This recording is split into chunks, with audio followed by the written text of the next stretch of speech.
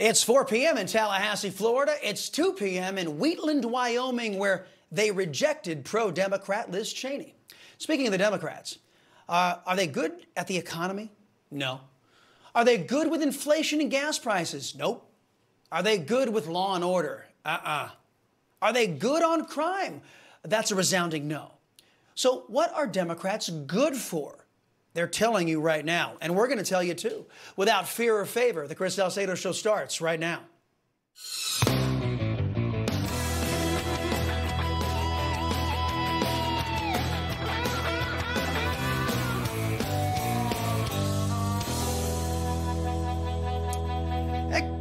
Good afternoon, everybody, and happy Friday. Welcome to the Chris Salcedo Show on Newsmax.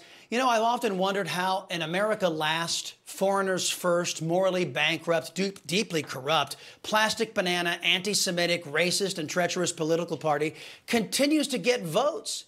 In fact, I can only think of one thing the Democrat Party is good at, and they're campaigning on it right now. The one thing Democrats are good at. That's our focus in tonight's preamble.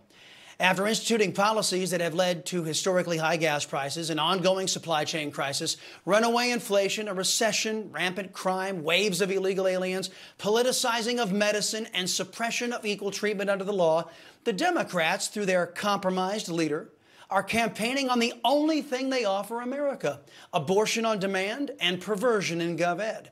In a move that is evil, not to mention likely illegal, Joe Biden's regime, through the Pentagon, will provide travel funds and support for troops and their dependents who seek abortions if they're based in states where the slaughter of children in the womb is now illegal or restricted. You heard that correctly. Rather than protecting Americans' lives, the Pentagon, under left-wing extremist rule, will now focus on wanton killing of American babies in the womb. Americans will be shocked to learn that our tax money that should be dedicated to protecting our nation and keeping our Constitution in force will now be used for such moral depravity. Indeed, the Hyde Amendment prohibits the taxpayer dollars from being allocated in any way in the support of abortion. This move by Joe Biden's regime will likely be challenged in court and thrown out. But this is just one of the ways Democrats will use and abuse our system to show their left-wing base that they are doing all they can, even breaking U.S. law, to ensure that the annihilation of the next generation continues. I've said repeatedly that this country cannot. Their economic policies alone have caused immense damage to the bottom lines of Americans. And because Americans can no longer afford to start families under Democrat rule, that's why Democrats are pushing for universal abortion on demand. But let's be clear. Having children is why you're worried about your price for gas. It's why you're concerned about how much food costs. For women, this is not a reductive issue. You can't divorce being forced to carry an unwanted pregnancy from the economic realities of having a child. Okay, think about that for a moment. Democrat Stacey Abrams thinks that is a small and needed price to pay just so we can afford to keep Democrats in power forever.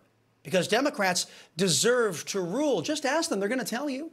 Feeling they are entitled to power. L.A. City Councilman Kevin De Leon and Gil Cedillo, both refusing to step down, even after they were caught on tape uttering racist comments. Now, would a Republican still be in office if he or she had done the same? As you all know, Democrat parents have been undertaking what many deem as child abuse. These parents, in air quotes, have been exposing their kids to transvestite men dressed in scantily clad outfits, as those same men dressed as women promote sexual promiscuity through music and their conduct during such events.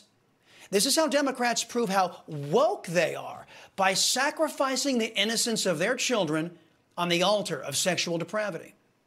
Democrats have also been leading the charge in favor of gender confusion and driving a wedge between parents and their children through GovEd. One of the most accurate polling services in America, the Trafalgar Group, has discovered that nearly 80% of Americans reject allowing children to make life-changing decisions about their sex transition surgeries. In one of two exclusive stories, Daily Caller journalist and Newsmax contributor Chrissy Clark is exposing how a Pennsylvania GovEd middle school is telling teachers to use students' preferred names and pronouns and hide the fact from their parents. So I think we have our answer here, folks. There is one thing Democrats are good at, and that's the annihilation or the corruption of the next generation. Now, if that's your thing, a vote for a Democrat is probably good for you. If it's not, if you love your children more than you do your woke status, perhaps you vote another way. And for those of you who have a soul and a conscience, there is some good news in that regard. Our very own John Gizzi is reporting on analysis by pollsters, or of pollsters. Now, you've all likely heard the polls show Americans are rejecting the party that is targeting our kids, the Democrats. The good news, it's even worse for Democrats than we've been led to believe. That's because corrupt pollsters out there use their polls to shape public opinion rather than reflect it. The analysis shows that Democrats are doing 4 to 5 points worse than polls suggest. A positive note to take into the weekend.